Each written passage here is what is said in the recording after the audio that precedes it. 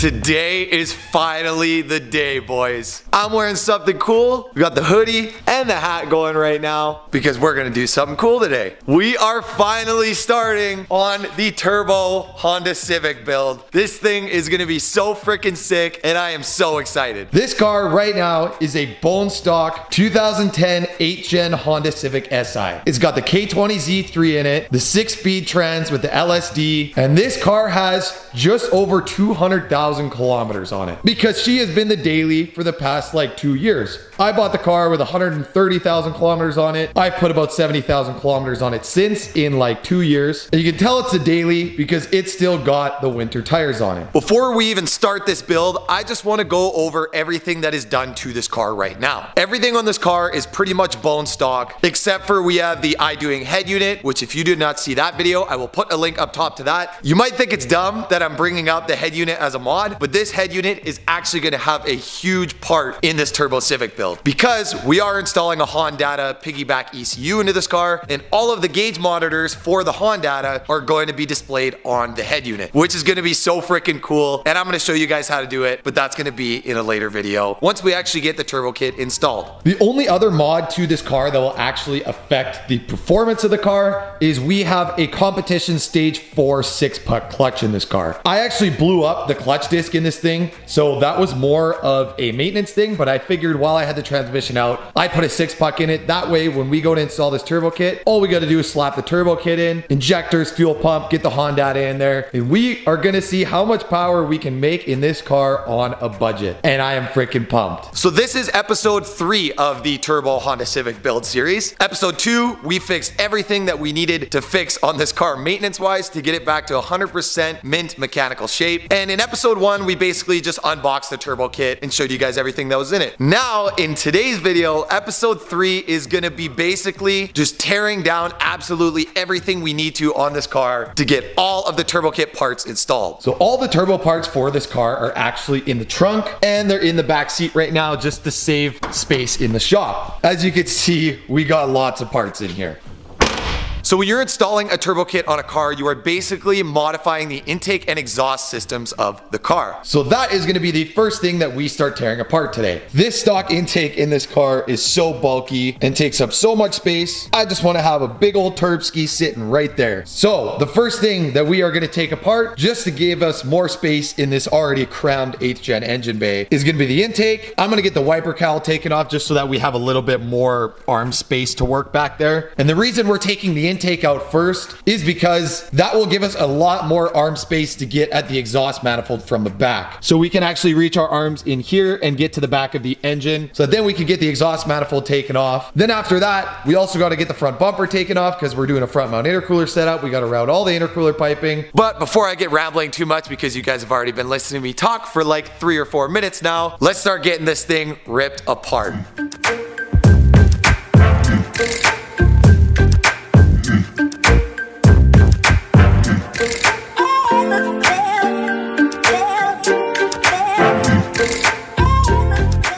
So we got most of the intake stuff torn out now. I didn't feel like showing that step by step because it's pretty self-explanatory. There's just one bolt on the bottom down there that holds the intake on. There's a stud up here with a nut on it, another bolt there. Unplug the MAP sensor, disconnect the 2 PCV lines, the couplers to the throttle body, and then take all the intake pipes out. I ended up taking out the battery tray and the ECU too, just to give myself some extra space. I did take one more intake pipe out right here that goes into the fender. And the last one we need to take out, which is going to be in the way for our front mount piping, is that bottom intake piece down there. And it comes out right into the engine bay from the fender. But I think I got to pull the front bumper off to get that out because it's a pretty big box down there. So honestly, now that we got all of that out, the next thing that I'm going to do is I'm going to just pull off that little plastic VTEC cover there so that I have access to the fuel rail for when we take the injectors out. And then I'm going to start pulling these panels off. So we're going to pull this panel off right here, just a couple body clips on the top so that we can have access and see if there's any body clips under there holding the front grille on for the front bumper. Then I want to get the wiper cowl taken off. And then once we get that front piece off, we're going to get the front of the car jacked up. And then I'm going to start taking the front bumper off. And then once we get the front of the car jacked up and I get the front bumper bumper off, we can kind of see how we're gonna mock up the intercooler piping. And the car is a little bit higher up, so I'm not gonna be slouched over like crazy, trying to reach my arms in there to get to the exhaust manifold on the back of the engine. And I can get underneath the car to take the exhaust manifold off, so I can get at any of the bolts underneath the car. So to get your wipers off, you're just gonna pop these two little plastic covers up here with a little pick. We'll pop the wipers off, pop the wiper cowl off, and that should give us some more access.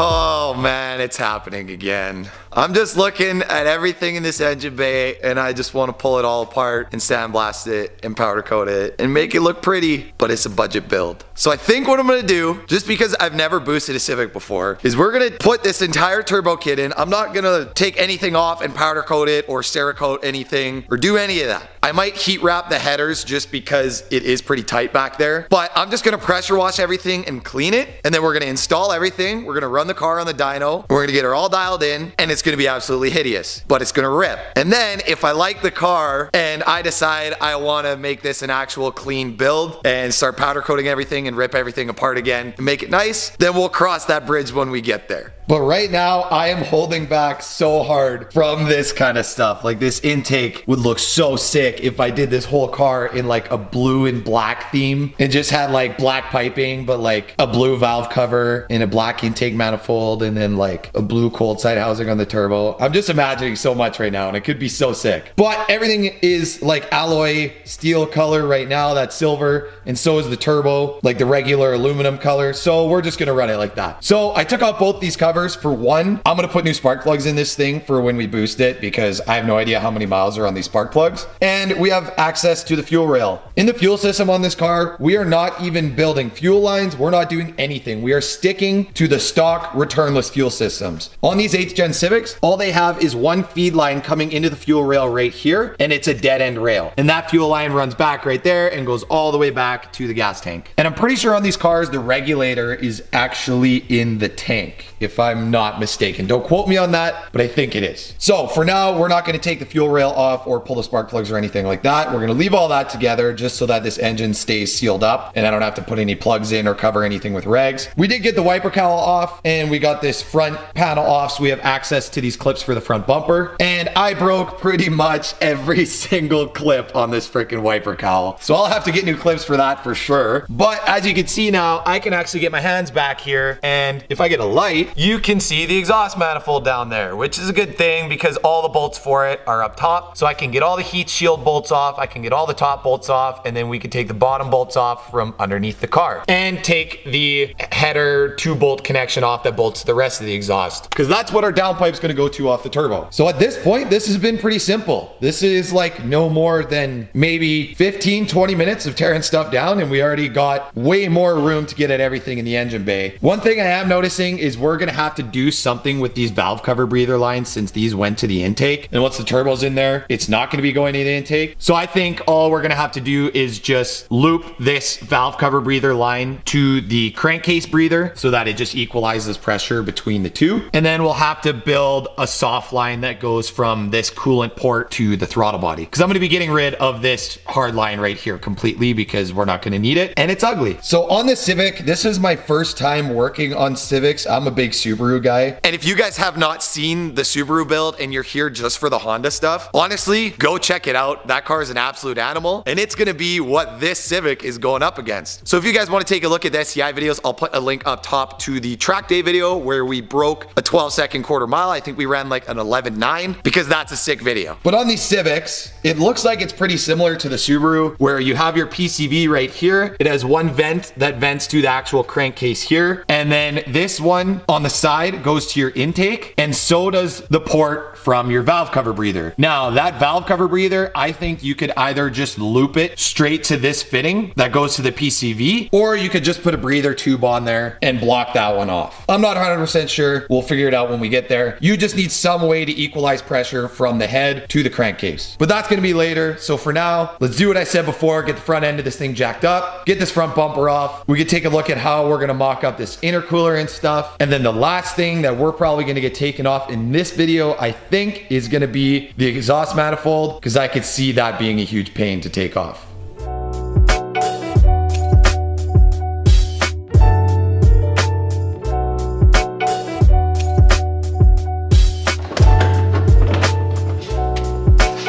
Hey, no more front bumpers.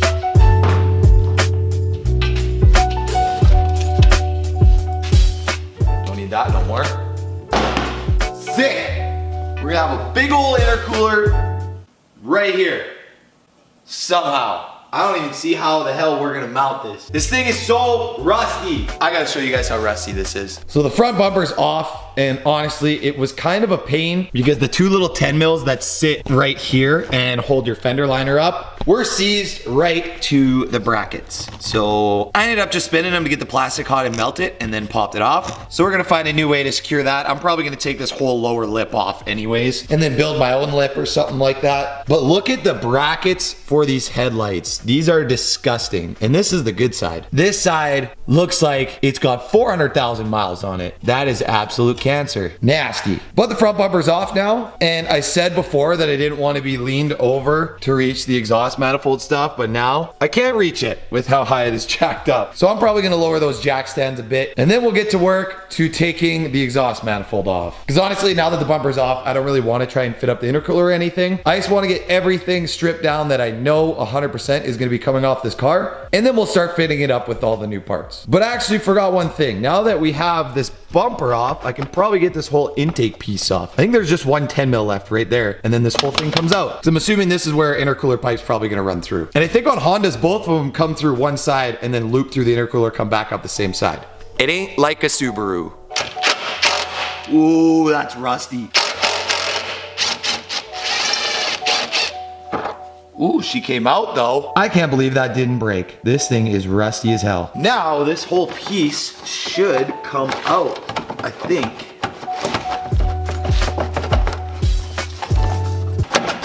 Get out of there. What is holding you? I'm gonna break this. Oh, there we go. Man, that is a tight fit.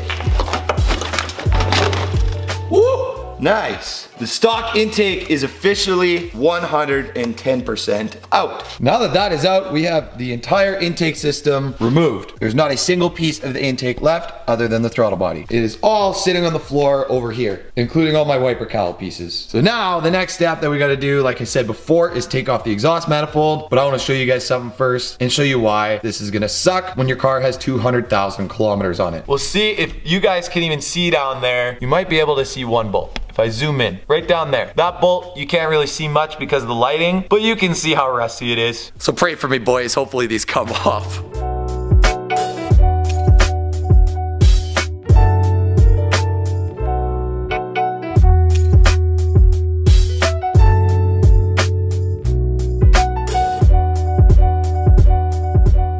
I am one bolt away from getting this exhaust manifold out, but we got the heat shield out now, and I am so surprised none of those broke, but none of the heat shield bolts broke. And I don't even know where I put them, to be honest with you, but they're somewhere here. I did take the two bolts off from the header to the rest of the exhaust, the two bolt connection.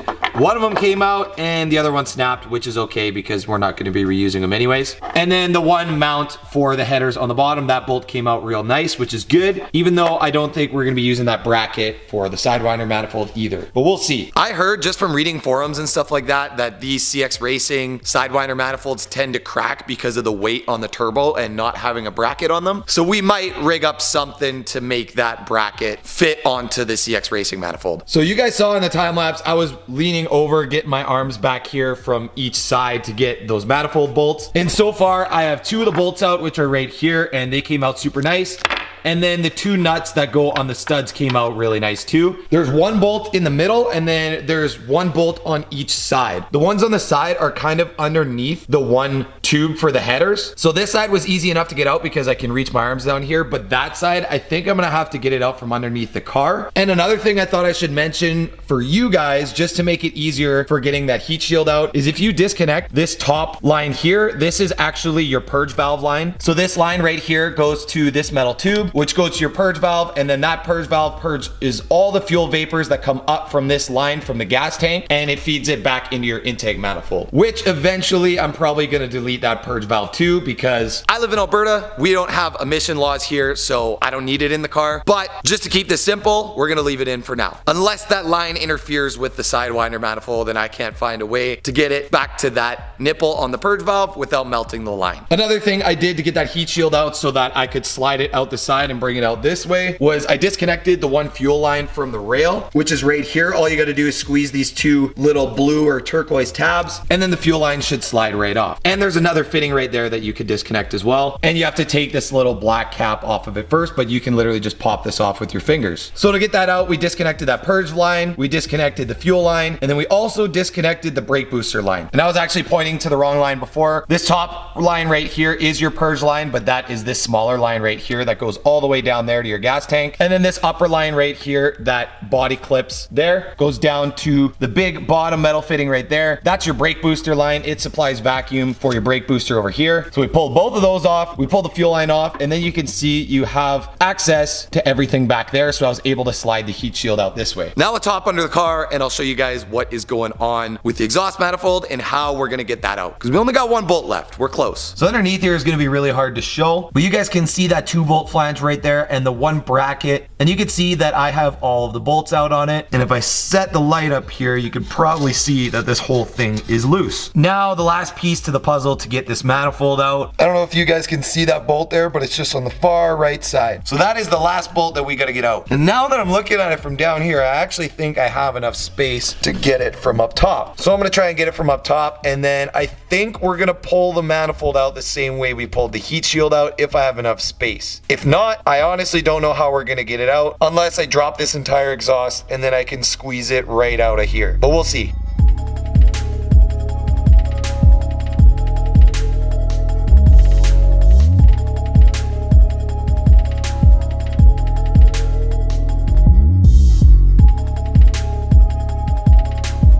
Nope, that is definitely not coming out the top. You guys can see way down there, I have the exhaust manifold completely off and it does not fit out right here. And if you guys can fit it out through the top, good on you, because I wiggled it every which way that I possibly can and I cannot get it out. This is the only annoying part about this so far, is working on the back of this engine. I would almost rather just pull the engine out of it and then just bolt the turbo kit on the engine and then lift it in from the bottom, but I don't have a hoist. So we gotta do all of this stuff on jack stands on the ground, which is always fun. Never mind, I think I could squeeze it out the top. I just gotta take this bracket off for that bolt that mounts the intake, and then she should come off, I think. And there's 3 bolts on this bracket. There's 1. There's 2, get this 3rd one, and then this manifold is out, boys. All right, this bracket right here, that's what I was talking about. There's 3 bolts on the back of it, kind of in like an offset triangle. 1, 2, 3. This comes out. Let's see if we can squeeze that manifold past the wiring harness. And we're probably not gonna need this anymore anyways, because we're not mounting the stock intake. Come on, baby. Oh, it's so close. Hey, let's go. Look at this crusty thing. That is 200,000 straight kilometers of VTEC, boys. Wow, I really sound like a Honda boy now. She's out, let's go. And we didn't even have to drop the exhaust out. Look at that, boys. She is stripped right down, ready for a good old eBay turbo kit. I really sound like a true Honda owner now. This is fun. And we're doing it on a stock motor. I don't know how much boost this thing's gonna be able to take. I don't know Hondas very well. You guys let me know in the comments, all you Honda boys that have boosted these things, because I know you guys are out there. I'm pretty sure if these are an NA engine, they gotta be a high compression engine. So I feel like they don't handle much boost, but I feel like they'll make a lot of power on low boost, like 8 PSI, 10 PSI around there. My tuner Matt tells me this car on 10 PSI should make around 350 to 400. Okay, there we have it, boys. She is stripped down, ready for the turbo kit. I think we have absolutely everything off that we need to get this turbo kit installed. We're probably gonna have to modify some of the hoses and stuff back there, but that'll be in a later video. We're also gonna have to swap out the injectors, pull this fuel rail off. We're gonna have to pull a fuel pump out, get a new fuel pump in it. But just so that you guys know every single part that I had to take off to get this ready for the turbo kit, it's all laying on the ground right here. And it doesn't look like much because it's not. That was honestly an hour and a half to 2 hours work tops. And that's only because I had to fight with that exhaust manifold to get it out. So we got the front bumper up there on the roof of the Civic. We got the battery, both wiper blades. We took out the entire intake system, which is right here. We took off the wiper cowl, the metal whole bracket piece for the wiper cowl to get clearance to get at the exhaust manifold, this front plastic trim piece that goes over the hood latch and the rad, both the little side covers that sit along your front quarter panels. We took off the ECU, and that was just so that I had more space to get my arms in there. The cover for the fuel rail, the cover for the coil packs, this little bracket that I just showed you guys, the exhaust manifold, heat shield, the bracket for the heat shield. And to get at the bracket for the heat shield underneath the car, I did have to take off this little cover right here, which just sits on the axle. There's just 3 bolts holding that on, which are all pretty easy to get at. And then I took off the battery tray just because I know we are gonna be running the intercooler piping down there, and that's gonna give me more space. And the coolant reservoir is on the battery tray, and I didn't want to take that off, so I just took that out too. And that is literally everything. This was so easy. But that is because the teardown is always the easiest part. Now it's time for the hard stuff, which is gonna be in the next video. But before we end this video, I wanna show you guys something real quick, because I wanna see how this is gonna look. We gotta hop in the trunk and grab a box first, which is gonna be that little box right there that says made to play. And if you guys saw the unboxing video, you would know what's in that box. Oh my God. She's gonna sit like right there, I think. Something like that, right there maybe. This is badass. We're gonna have a turbo Honda. Okay, I gotta show you guys one more thing. First thing I gotta show you guys is we got 3 glow shift gauges for this car. I got these for a wicked deal from my buddy Jack. He hooked me up with a wideband gauge, a boost gauge, and an oil temp gauge. I know we don't have an oil pressure gauge, but oil temp's good enough. I don't even know if we're gonna hook up the oil temp gauge. We'll see how many fittings are on that little sandwich plate for the oil filter. Because if there's an extra one, we can always thread the oil temp sensor into that, and that's easy enough. I also have this pillar mount. It is black and the whole interior of the car is tan on the roof. And all the A pillars and B pillars and C pillars are tan. So I don't know if we're gonna run this. I might get another gauge mount. If you guys have gauge mount suggestions for Hondas, because I'm new to the Honda game, leave them in the comments down below and I'll take a look at them and maybe we'll pick some up. Next thing I got is just a bunch of little addifuses. And I buy these just off Amazon. I'll put a link to these in the description. They're awesome because you can just pop a fuse out that has power with ignition. Then you can put a little addifuse in there and you can wire it to supply power to your gauges. Last thing we got, and this was the expensive one. And maybe I can learn how to tune cars, I don't know. We got a Honda, boys. Officially a Honda boy. I'm so freaking excited to build this car. This is gonna be sick. So yeah, we got literally all the parts we need. The Honda build is officially in full swing, boys. I'm so excited to get this thing together. But that's gonna be it for this one because this video is probably long enough already, not gonna lie. So peace out, you guys. Thank you so much for watching. I will catch you in the next one. Sierra, you wanna do the outro? You gotta put your hand into the camera. Peace out, boys.